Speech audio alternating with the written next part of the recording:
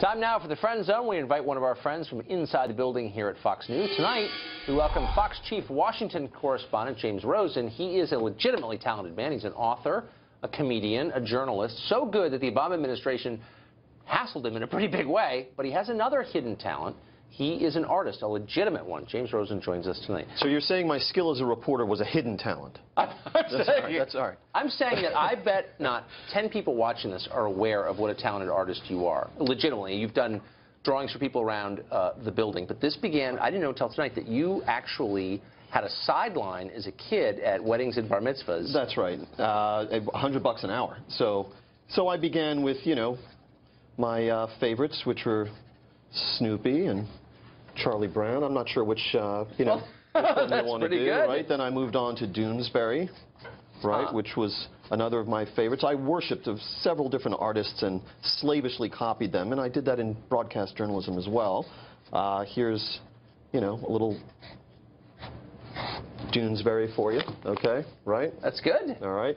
Then I moved on to Batman and my idol of idols, Neil Adams, who's still around and still the greatest comic book artist of all time. I agree with that.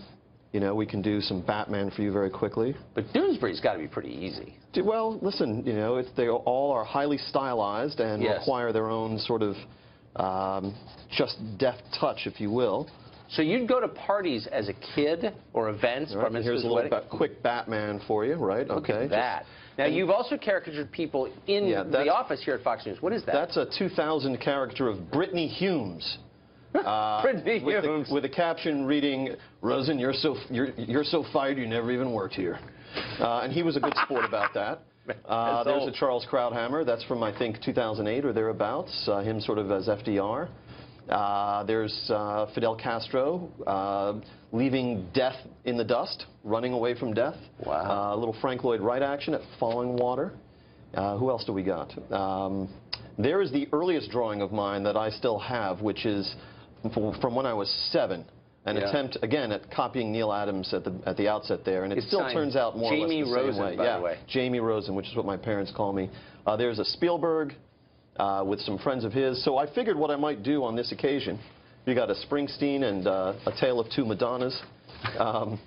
I figured what I would do is just draw you on the air, okay, right now, live. You can do that in 90 seconds? Yeah, well, is that what we got left? Yeah. Okay, so let's do something very quickly then. You know, the fact is you're kind of a nightmare for a caricature artist because you have symmetrical features. It would be a lot better if you had a really protruding nose or a sort of very big ears. I don't look in the mirror very much. I don't actually know. Oh, I don't have a set. I don't. You're on television. You're constantly looking in the mirror. Come on. Ask the makeup artist. Okay. All right, I will. As soon as we're done with this, you will. I'm going to ask the makeup artist. So, yeah, ask Debbie DeFrank. She can tell you. I don't look in the mirror enough. So do you do this? I mean, does this come out? Is this something you would do for free? Do you do because you like it? I've done it professionally, and I used to do the weddings and bar mitzvahs and sweet 16s. But, yeah, mostly at this point I'm just doing it to savage my friends on plane rides. You've got 35 seconds to finish your assault on my appearance. And you know what? Just for old time's sake, I'm going to put you in a bow tie. All right. That is harsh. Can you take 20 pounds off? That's pretty good. All right. James Rosen.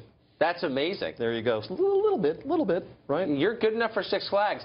If you, we just put on the screen what you can do with a finer point pen. Yes. It's remarkable. Thank you, sir. And I mean that with total sincerity. You're truly the most talented artist I know personally. So I'm still in the friend zone. You are not only are you in the friend zone, you've ascended to the very top of the friend zone. All right. Let's get that on Twitter. James Rosen, thank you. Thank you.